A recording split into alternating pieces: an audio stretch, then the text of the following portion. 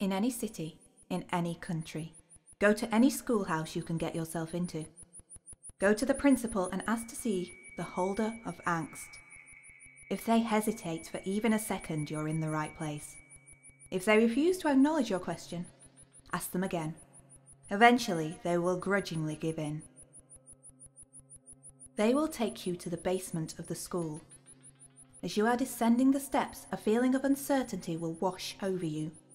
No matter how you try, the feeling will remain in the back of your mind, growing stronger with every step. The principal will lead you to the farthest corner of the basement.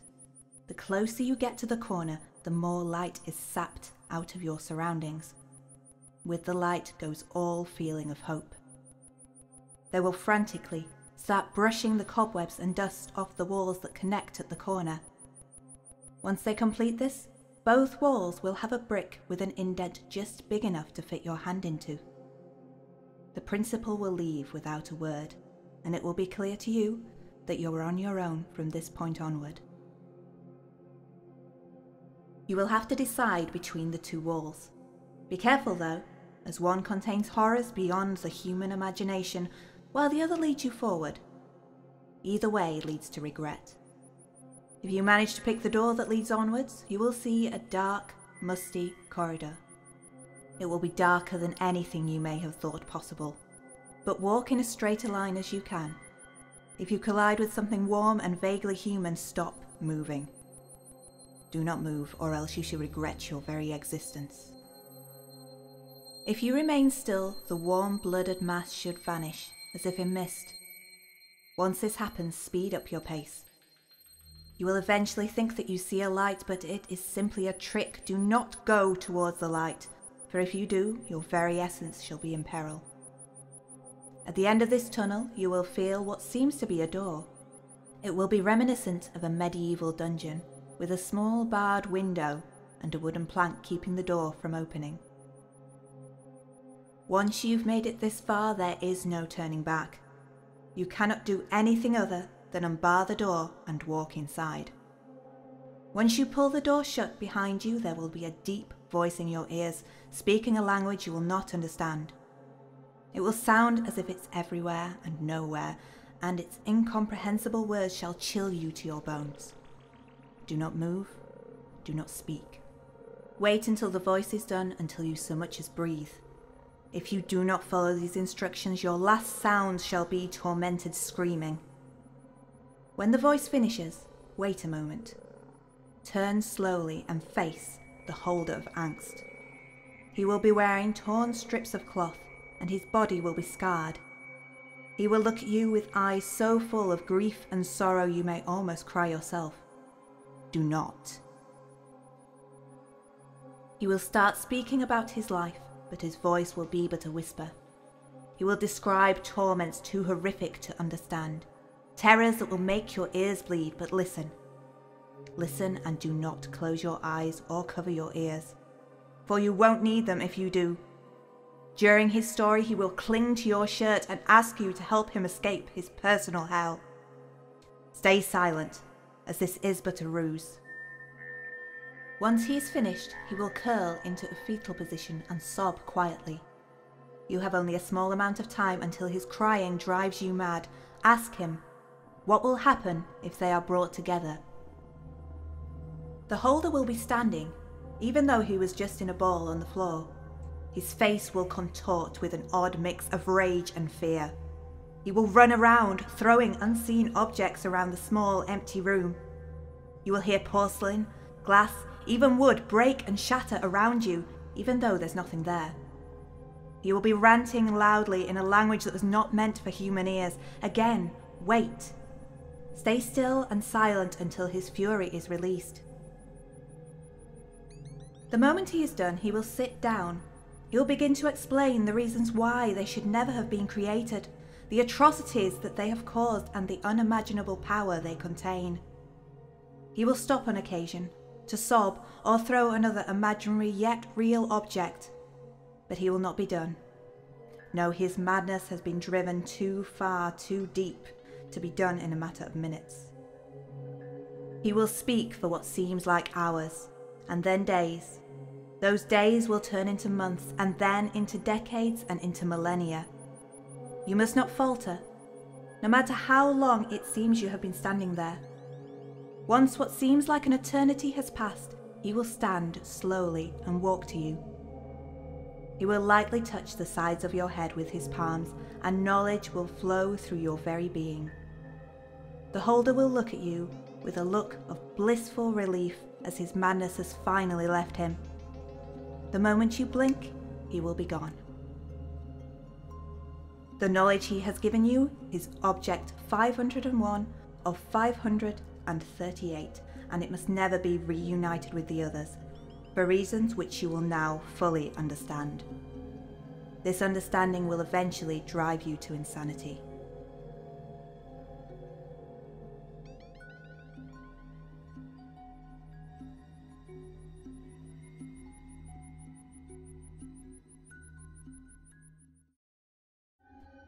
In any city, in any country, go to any mental institution or halfway house you can get yourself to.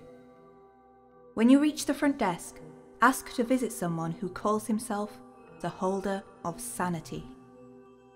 The receptionist will look at you strangely, but you must repeat the same question and nothing else. Eventually, she'll call for a doctor and you'll be taken to the room in the furthest corner of the institution. Beware.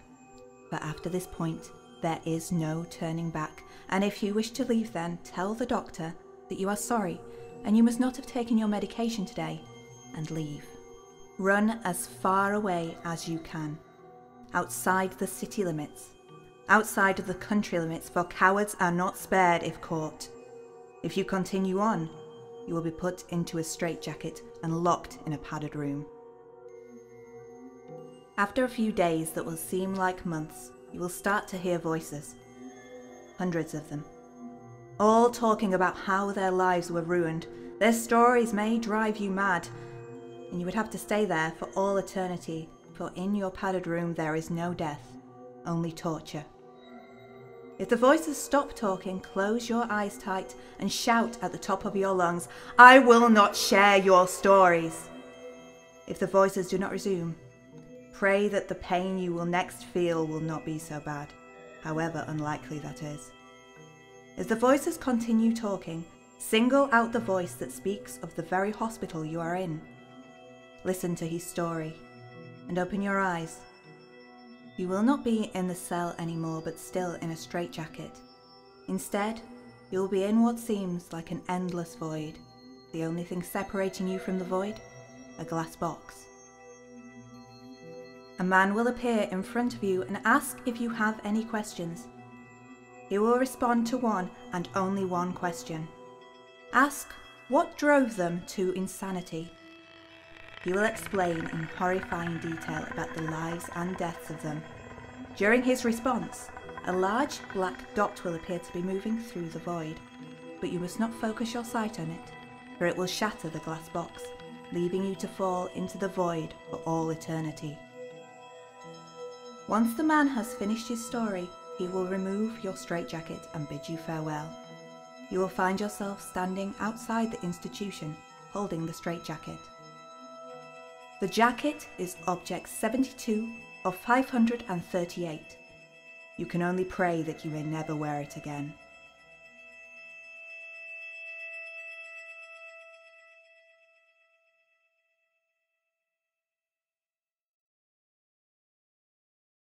In any city, in any country, seek out any school or educational facility you can find. When you reach the front desk, ask to see the person who calls himself the holder of chance. If the secretary shows any signs of fear, give the request again and do not relent.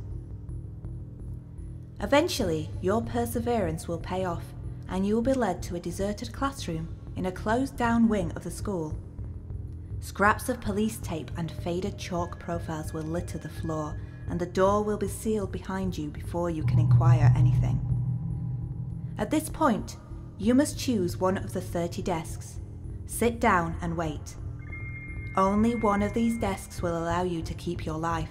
Advising you to choose wisely would be little good, as there's no way to tell if you have done so until it's too late.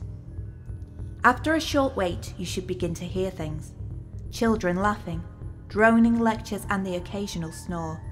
But these are merely echoes of a time when the classroom was host to nothing more devious than homework and pop quizzes.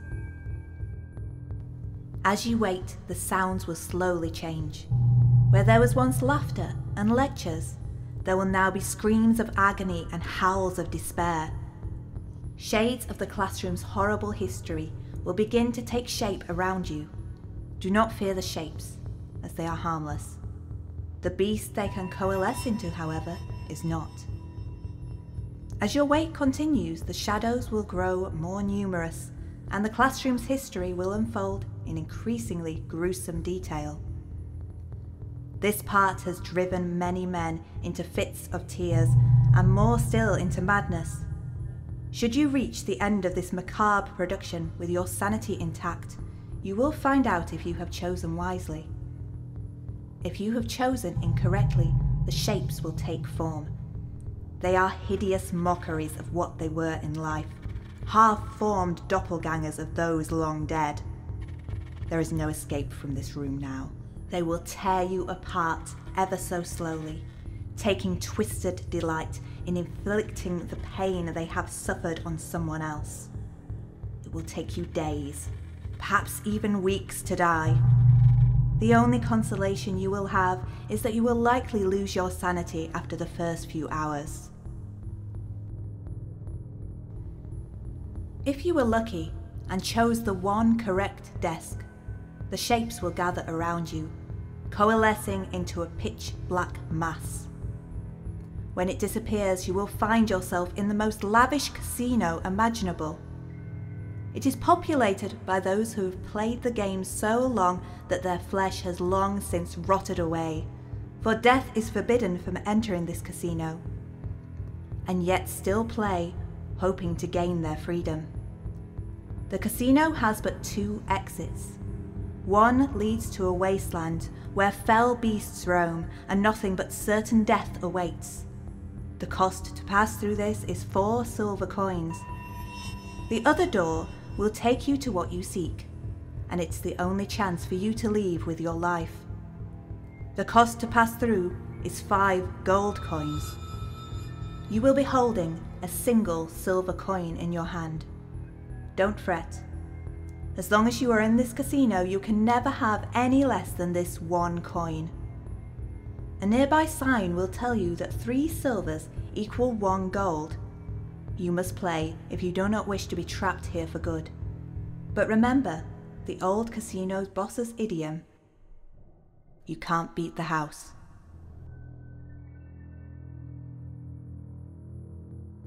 Nearly every game is rigged in favour of the house, and the precious few which aren't change at random, serving only to trick and confuse you. The odds are most definitely not in your favour. If you do begin to win, take care to keep your fortune as secret as possible, as the damned around you have not been so lucky. Bear in mind that you cannot die in this place, and that boastfulness may inspire them to turn on you in a fit of jealous hatred, ripping great chunks of flesh out of your body until their jealousy is quenched and their bloodlust sated. If, against all odds, you manage to gather the 5 gold coins to enter the door unmolested by the other gamblers, you will find yourself in an elevator. It will take you up to an office even more opulent than the casino below. Behind the desk at the far end of the room will sit a skeletal figure, dressed in the finest suit you will ever see. Approach the desk and stand before it, asking only one question. Will you roll? It will nod and produce a pair of dice from its jacket. Call the roll, evens or odds. If you lose, the skeleton will grin and you will take its place, waiting thousands of years for the next seeker to be so lucky as to reach your new abode. If you should win, however, It will let loose a wail that will unbind the magics that hold the place together. Death will finally enter the casino below, granting the wretched gamblers the rest that has for so long been denied them. As the casino disintegrates around you, stand perfectly still. Hopefully, you will not be taken with it. But if you are, there is no being in this world who can say what will happen to you. If you were not taken, you will reappear in the classroom. It will be exactly the same as you left it, save a mound of dust and rotting cloth at your feet. Within it, you will find a pair of dice. As soon as you touch them, the door will unlock. That pair of dice is object 75 of 538. With every roll, they take another life. Will yours be the next they claim?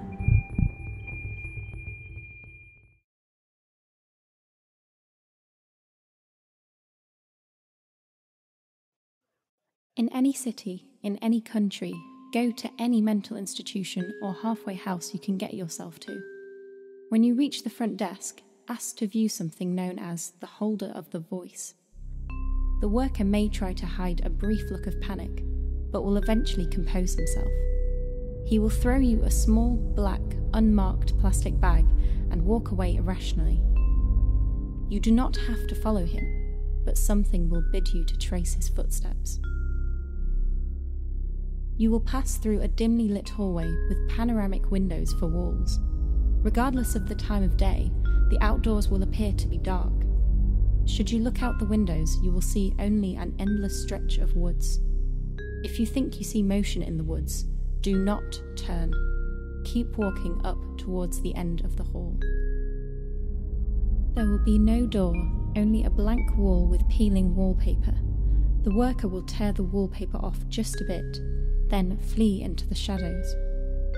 When you inevitably finish tearing the wallpaper, a small, dusty attic room will be revealed. In the centre sit two objects, a small doll and a tape recorder. Both are ancient and coated in dust. If you examine the doll, you will see a small metal crank on it. Wind the crank and the doll will emit a sound somewhat akin to fingernails scratching against wood. Press play on the tape recorder. It will play even if there are no batteries. There will be the muffled sound of a female voice in distress. You will not be able to make out the words. It will go on until you press stop. The final decision facing you will be whether or not you should play the two sounds together. The bag given to you will contain two rusted railroad spikes. You know what you will do. The moment you attempt to start both sounds at the same time, the ground will begin to shake and the room around you will begin to crackle and start coming apart. If you were to survive the collapse of the building, you will be haunted by a sound so shrill and grating that should you remain listening to it for even a small amount of time, you shall bleed from the ears until death. Even before that, you feel strongly compelled to impale both of your eardrums with the railroad spikes. Your only hope is to, through the evil sounds piercing the air, nail the doll and tape recorder to the floor where you stand. Should you succeed, within the broken tape recorder, you will find a tape. It is unplayable and emanates a buzzing hum if you listen closely. That object is 105 of 538. When the time comes, all held within shall be revealed.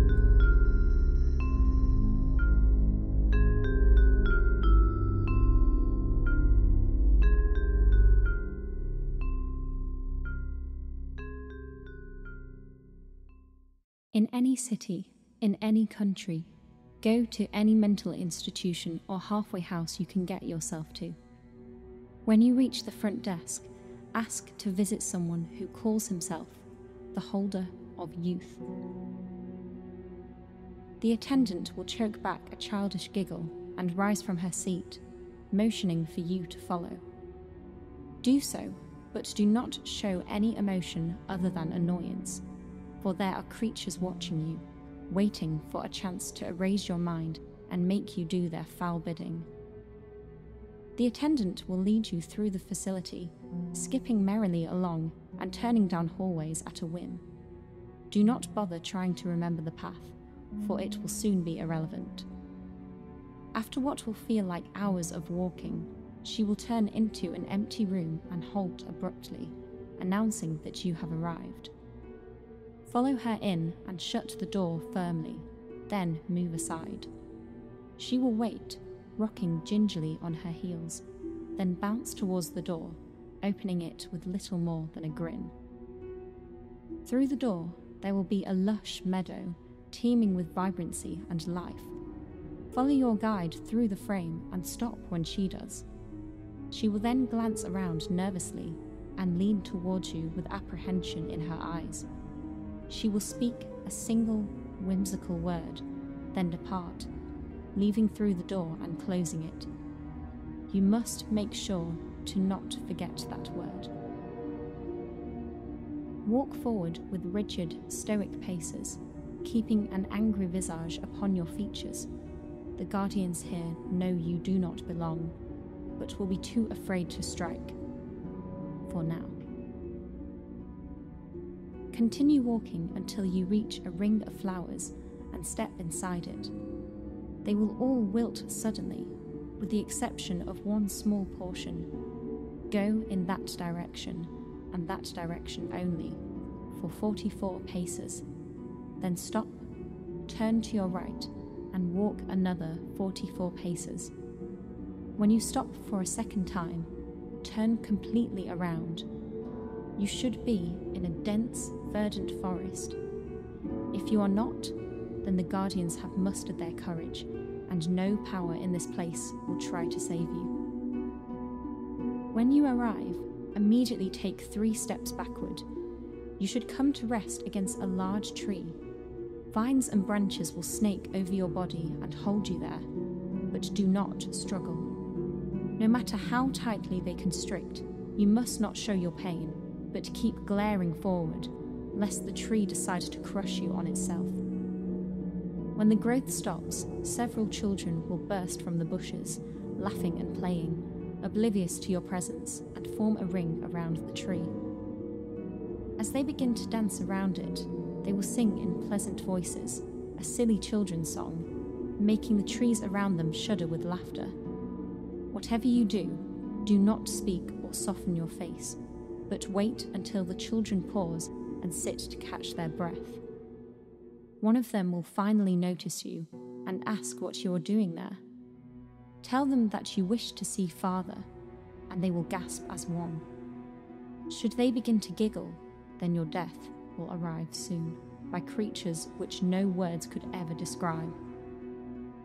Sternly tell them again that you wish to speak with Father, and their leader will hang his head glumly, muttering acquaintances to you. He will stand and walk away, leaving all the others around you. They will begin to speak to themselves and you, but you must not look at them, listen to them, or even think about anything they might say to you. They only seek to break your stoic mask and flee their punishment. If their words should ever cease, then growl at them, stop pouting about it, and enjoy yourselves. You must sound as menacing as possible, and they will resume talking. No one knows what happens if they remain silent. When the other child finally arrives, he will sit back down, and a tall, wizened figure will emerge from the thicket.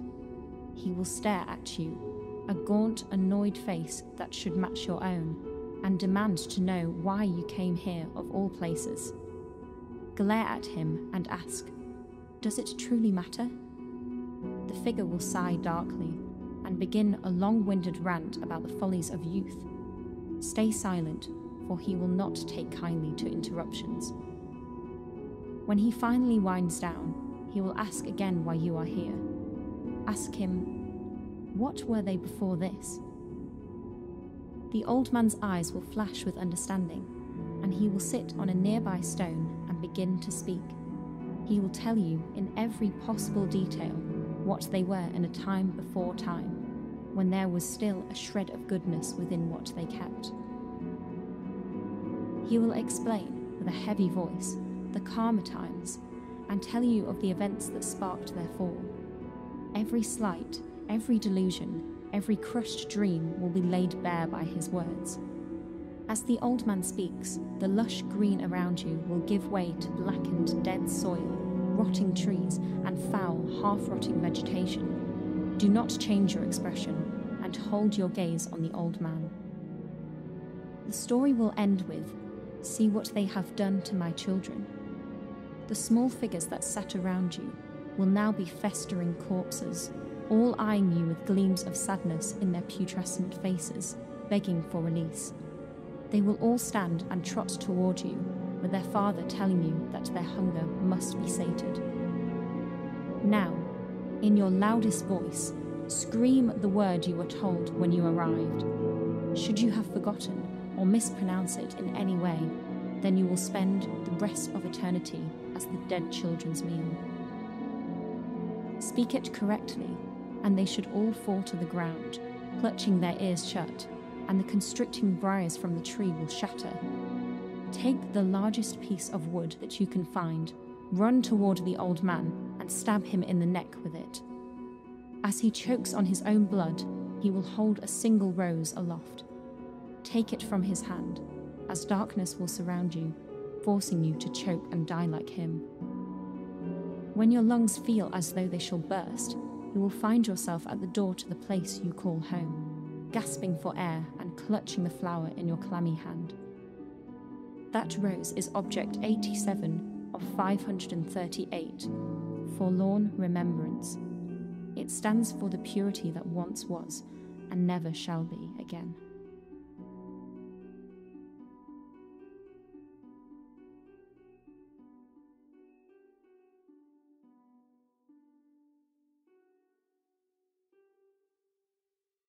In any city, in any country, go to any mental institution or halfway house you can get yourself to.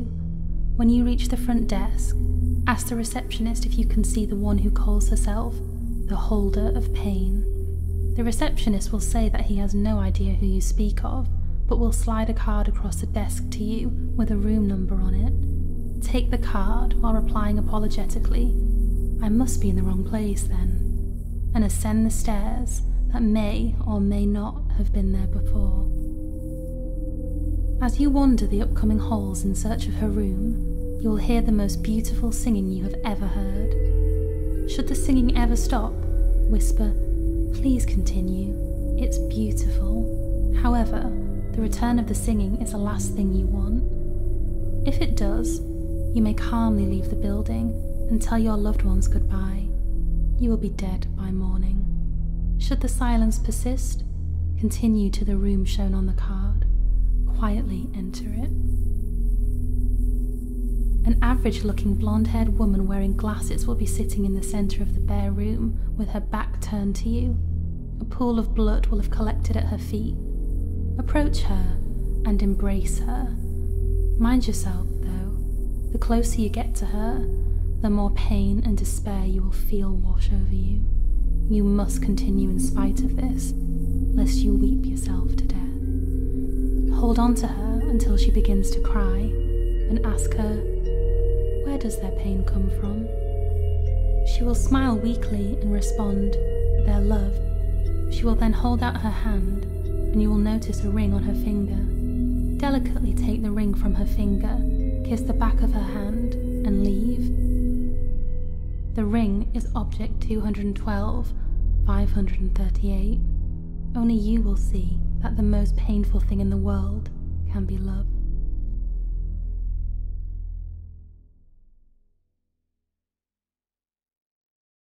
In any city, in any country, go to any mental institution or halfway house you can get yourself to. When you reach the front desk, ask with no hesitation to visit someone who calls himself the holder of darkness. The worker will mock you, but you have to stay as calm as possible. Keep asking him until he stops denying and withdraws from his counter to guide you through the corridors.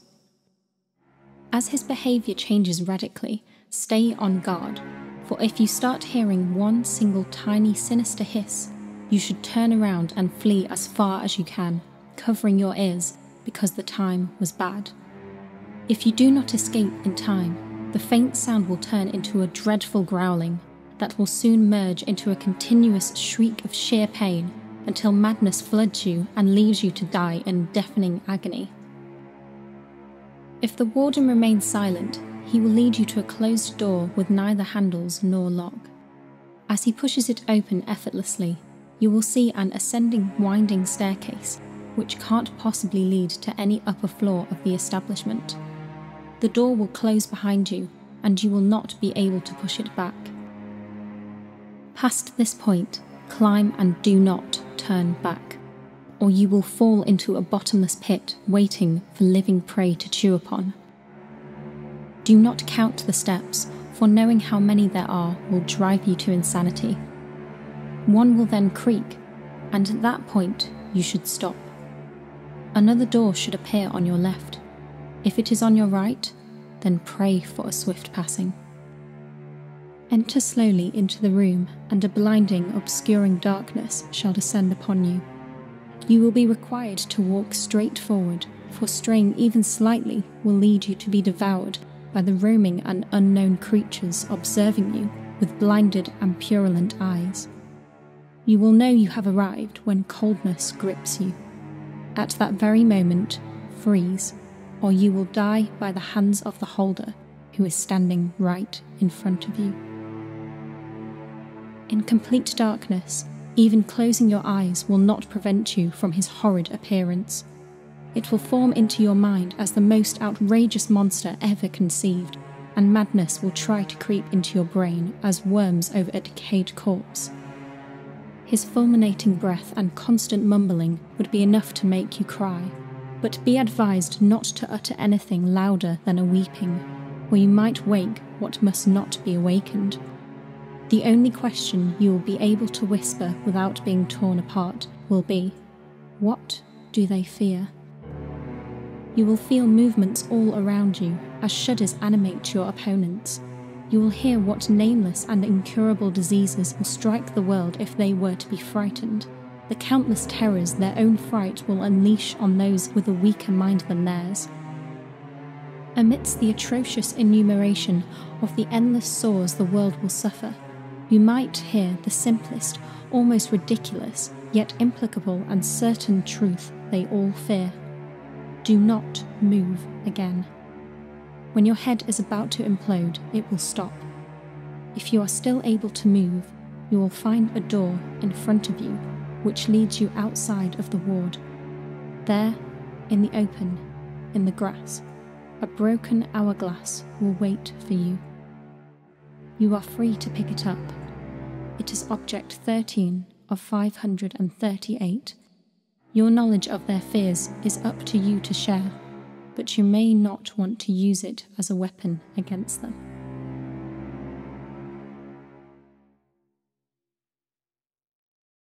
In any city, in any country, go to any mental institution or halfway house you can get yourself to. When you reach the front desk, ask the worker there if the holder of illusion is housed here. If the worker nods, you are doomed.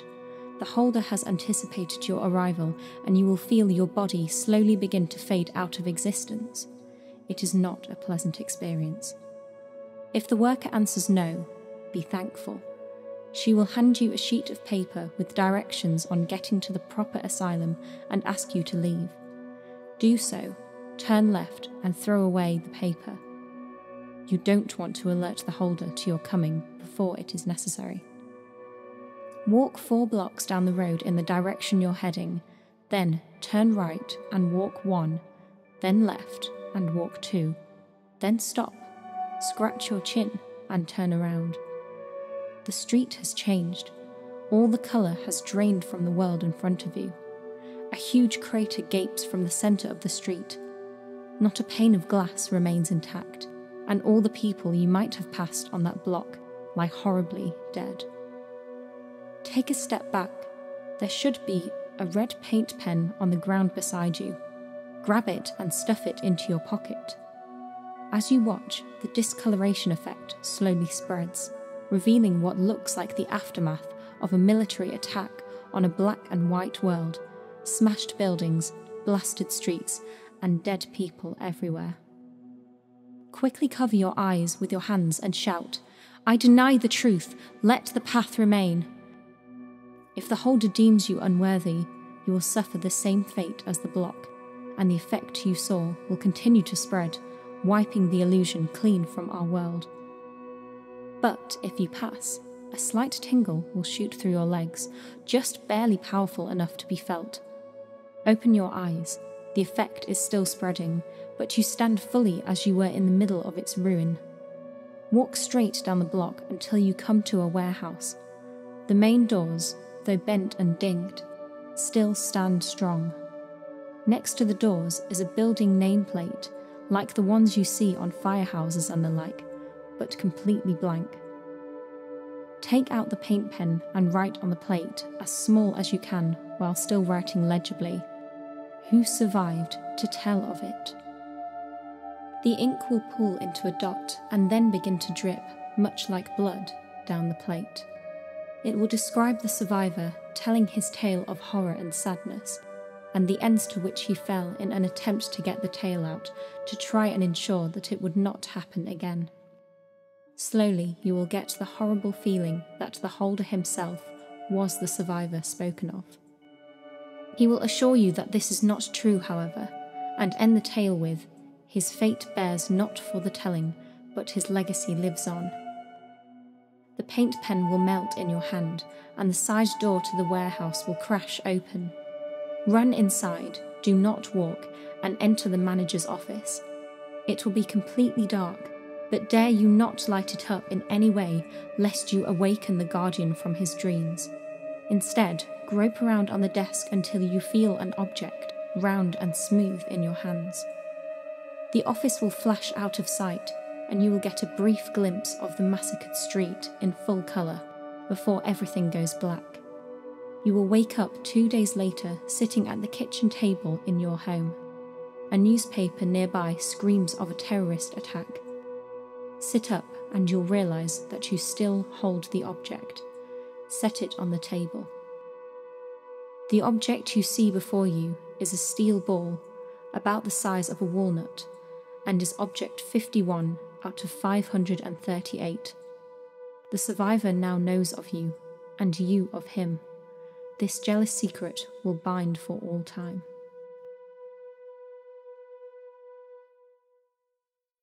In any city, in any country, go to any mental institution or halfway house you can get yourself to. Wait for an ambulance to arrive and unload its patient. As long as the patient is alive, no matter how mangled he may be, ask him to see the holder of health. Should the patient you're talking to die at any time during or after you've asked to see the holder, the object you're after is no longer there.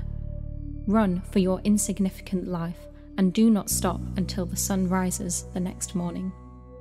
If the object you seek is still there, the patient will go into a massive seizure, and the medical staff accompanying him in the ambulance will try to save him.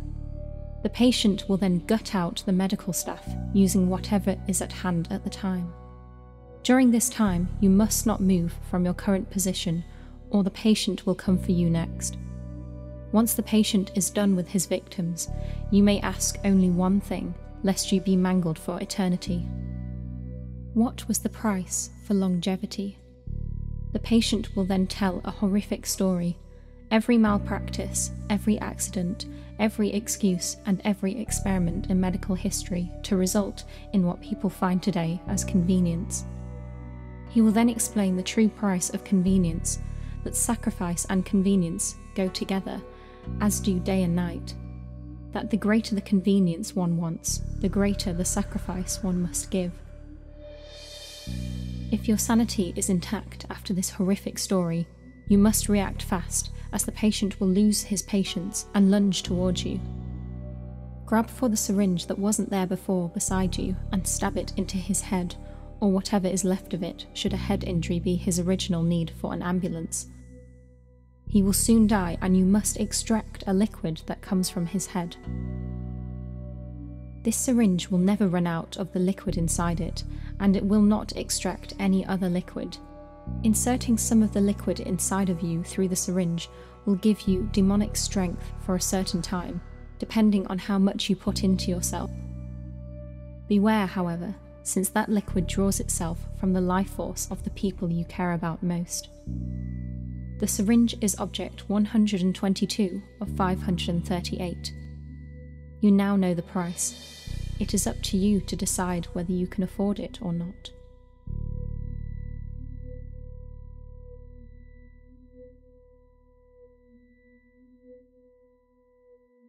In any city, in any country, go to any abandoned amusement park you can enter. Find the largest roller coaster in the park, no matter its condition. Take a seat on the far left of the first cart, then close your eyes and whisper, "I wish to see the holder of Catastrophe." You will feel the coaster start to move, but do not open your eyes, or you will find yourself moving through an endless void which you can never escape. The coaster will then slowly start to head up for what seems to be ages as you listen to the rumbling of the tracks. You will then hear voices whisper to you, asking you to save them. You must not respond to them in any way, or they will take you away to the same void to which they belong. The voices will stop speaking to you, and the cart will come to a stop. With your eyes still closed, you must grasp the bar in the cart as tightly as you possibly can, or you will be left behind forever. After you do so, you will feel yourself plummeting straight down at impossible speeds. The rushing wind will only compound the rapidly chilling air. The cart will continue on its path despite the frigid temperature that you will feel freezing you to your core. As you sense the cart around you disappear, you must keep hold of the bar, as it is the only thing keeping you attached to reality. Abruptly, you will stop. Drop the bar and sit still with your eyes closed until you start to hear the sound of a carnival fanfare in the distance. Only then can you open your eyes. You will be greeted by a large, pinstriped circus tent a few yards in front of you, surrounded by meadows and happy people, young and old.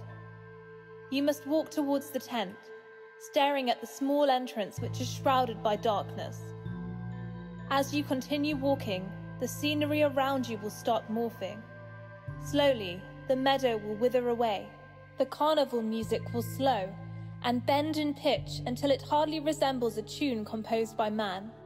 The people will decay in the very spots they stand. They will scream in agony and ask you to help them, yet you cannot look directly at them, or you will meet the same fate as these illusions. You must continue forward until you finally reach the dark entrance. Walk forward and allow yourself to be swallowed by the darkness. Do not stop or look back, as if you do either, you will never find an exit. Continue your walk into the void until you see a dim light in the distance and start to hear the sobbing of a man. Follow these two signs as you hear the crying of the man growing louder. You will discover that the light is coming from a doorway in the darkness. When you walk through the door, you will be greeted by a cold cement cell. In the far left corner, you will see the crying man dressed as a circus clown, covering his face with a small diary. You must slowly approach him, as not to aggravate him, until he is right by your feet. Sit down next to him and ask, "What do we have to lose?" The clown will then read you an excerpt from the diary through his sobs. The writings that are read to you will describe the demise of millions of innocents and the forces that so cruelly and coldly carried out this act. As he reads, illusions will appear around you, and in the periphery of your vision you will see every death of every person in the story, many of which were slaughtered, many of which were taken by disease. However, you must keep looking at the clown, as if you lose sight of him, you will be stuck in this illusion, and you will become part of the story yourself. After he is done, he will stop crying. He will lower the book from in front of his face, revealing that he has suffered the same decay as the illusions which you had seen before. He will hand the book to you, which you must accept. He warns that you cannot read the diary yourself, or else you will be driven mad. He will then whisper, "When the stakes are high, best to play the clown," as the rest of his body starts to decay. The room will fall away around you. You must close your eyes one more time, keeping hold of the book, and count to exactly 12 seconds before opening them. When you do, you will find yourself in the same seat of the roller coaster in which you began. This diary is Object 12 of 538. These events must never be allowed to occur again.